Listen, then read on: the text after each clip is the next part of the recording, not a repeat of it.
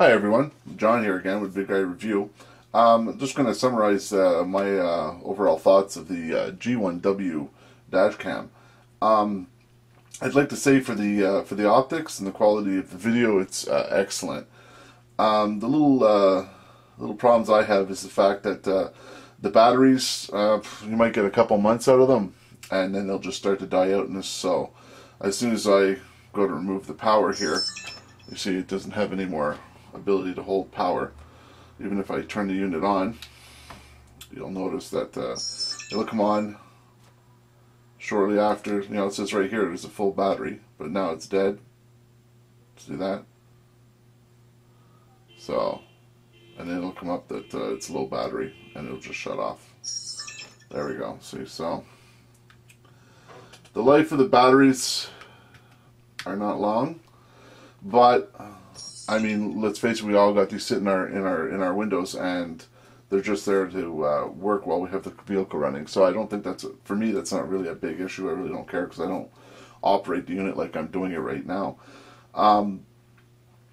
There was talk about the mounting lens being a little flimsy in that, and I have to say that it is loose, but I don't find that it affects the video at all. So that's okay. I have had some issues where I've when it's been recording, but in the vehicle, and I'll push like this button here to turn that off to bring the screen out of sleep mode, and I'd noticed that the red flashing light for the record mode here was on steady, and then the unit froze up. What I found is that perhaps what's happening with me is that, because I leave mine plugged in all the time, what I would do is just disconnect the power adapter from the cigarette lighter, let the red light glow out, and let the unit just die completely out of charge, and then plug it back in, and it would work, and then I would immediately reformat my card, and that would take care of any issues. Now what I do is every few days I'll just reformat my card. I'm using a 32 gig class 10, which could be my issue. If you guys are getting different results from a class 6, I'd definitely like to hear that in the comments, if you would please. The other thing is there's some little things we can go through here. I know there's a couple people would like to know how to view the recorded videos, which you can do. It has a little speaker in here. I think it's not the best, but you know, I guess if you want to show one of your friends sitting in the car with you a video that you recorded, you can go through and do that. So what I'm going to do is I'm going to show you very slowly how to go through to get to your videos. You're going to go down here and there's a mode button. Okay, this is actually, it says mode on it. I know there's a mode button up here, but that's not the one you want to push. You're going to push this one right here. Alright, now it cannot be in the record mode. You notice that the red light is not flashing for record. So we'll push this once. And now we're in the camera mode. You notice here the little icon has changed to, like, I guess a camera. Alright. And then it's also at a 5 megapixel. Alright. Then you push it again. And now you're in the recorded videos. Okay, so you got a little saved storage file folder thing here. Alright. So now to get into different videos, you always start from the way back, so from the last video that's been recorded, and then you go deeper into the file until you end up at the other end. So we're just going to push down. This is a nighttime video. This one at a convenience store. See if we can get through some of this. Get a nice daytime video. You can actually see getting more daylight out there. So we'll get one when some cars and that around. Ugh. Then you can go back. Alright, so let's say we want to view this one. So we push the select button, that would be the top right. Push that.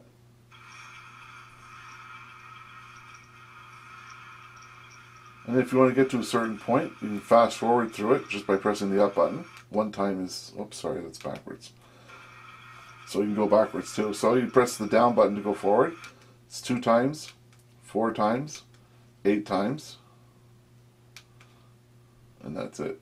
And you just press the top button and go back down to regular speed. Okay, so when you're finished watching this, you can pause it, then use the mode button here to stop it. That brings it back to the beginning of the section you just looked at. And then you press the down button. That'll bring you to the next section. And then you select that.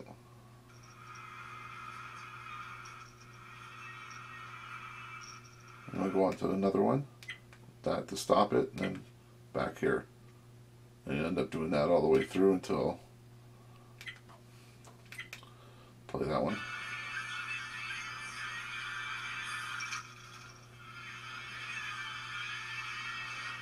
Hitting that bump actually in that video just reminded me. The G sensor.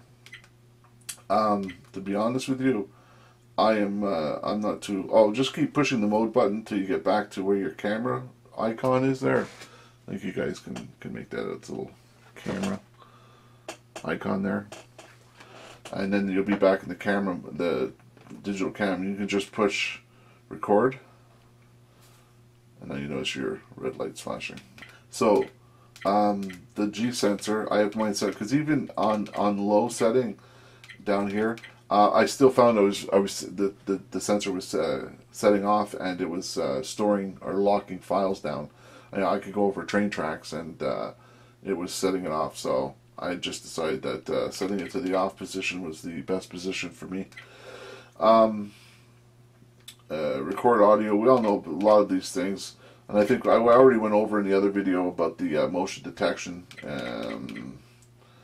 Resolution, that's a personal option, but actually I had it set at 1080 full HD, but I've decided now I'm going to 720/30. And there's been people saying, well, you know, you got this camera, it's got 1080, you're only using partial of the abilities of the camera and all that. And well, you know, the optics are good, a lot better than the camera I had, but I'm running into a little bit of a problem where I want more than 5 hours worth of recording.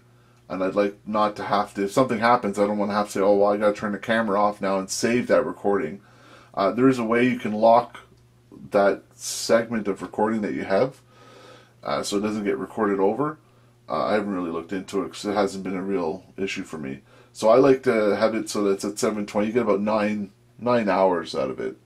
And then, of course, I mean, if you really want to do it, you want to get like 15 hours, you can go into the WVGA. I think the optics would probably be alright. If all you really want this camera for is just to protect you in the event of a collision of some sort, and you want to be able to prove who it was, you can leave it on WVGA. But you might run into the problem where if you want to zoom in to get a plate that was farther away, the WVGA might not be able to do that. Whereas the 720 probably have a better chance of collecting plate data that was farther away from the car as you zoom it in. And of course the 1080 would even do more as you zoom farther in. And then you can go into VGA, you know, so there's a lot of choices you have. I'm going to leave mine at 720. That's my personal choice. Your loop recording, like I said in the first video, I set mine for 10 minutes because I just don't want to create so many files that I need to go through every 2-minute file. WDR, you know what? I really have no idea if this thing works or if it doesn't work. I tried it with it on, I've tried it with it off, and it really has not made a difference to me. Exposure, that's probably better for your camera. You can set the exposure on the camera on this, but I don't really know anybody using this as a camera. They're using it as a video camera.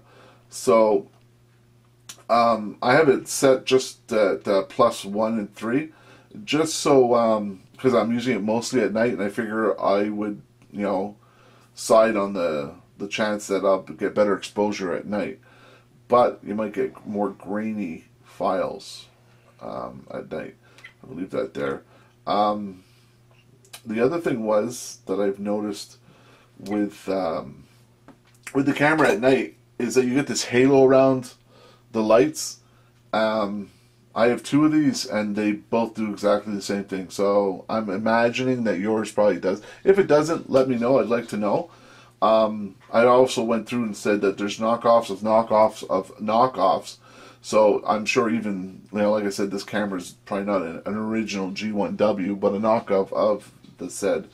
So, anyways, let's just go through this other part here for the daytime power off, auto power off. That's supposed to, when the unit has, I believe when it has no power, the power is disconnected, that the recording device is supposed to stay on for that many minutes. Now there's no way you're going to get 10 minutes out of this, I think, even with a fresh set of batteries.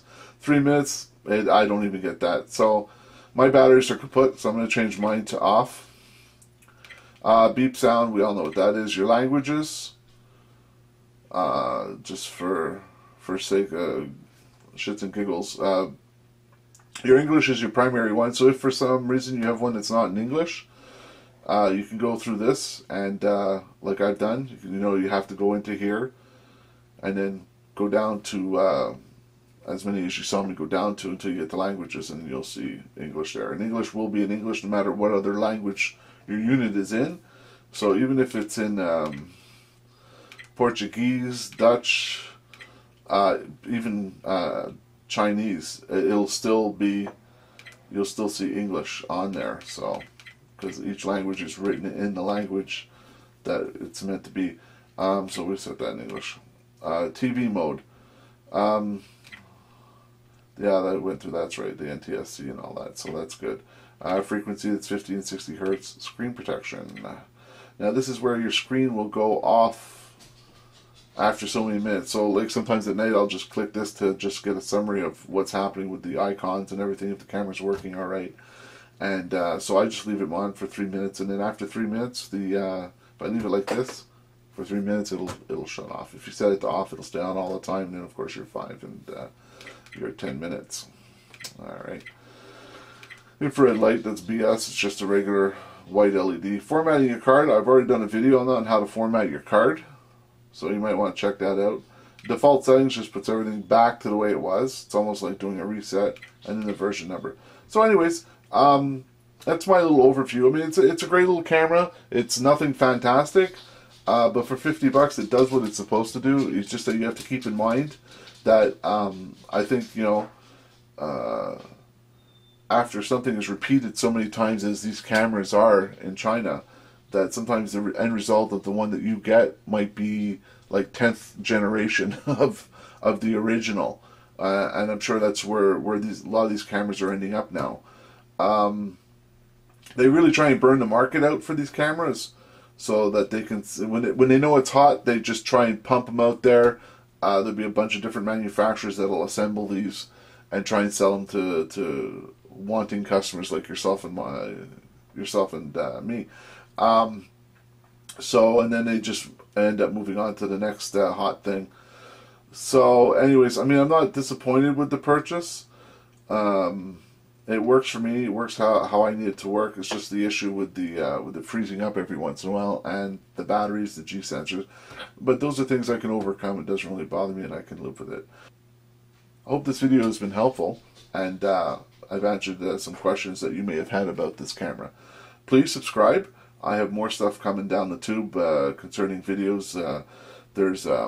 I got a headlight installed. I did an update on my van from the regular sealed beams that's out there, if you want to check that out. I'm also doing something that might interest a lot of you if you've already got these dash cams, and that's a GPS unit, a GPS tracker unit that you put inside your vehicle, and it comes with some pretty cool options that might surprise you, the things you can do to protect your own vehicle from being stolen. Well, until next time, thanks for watching.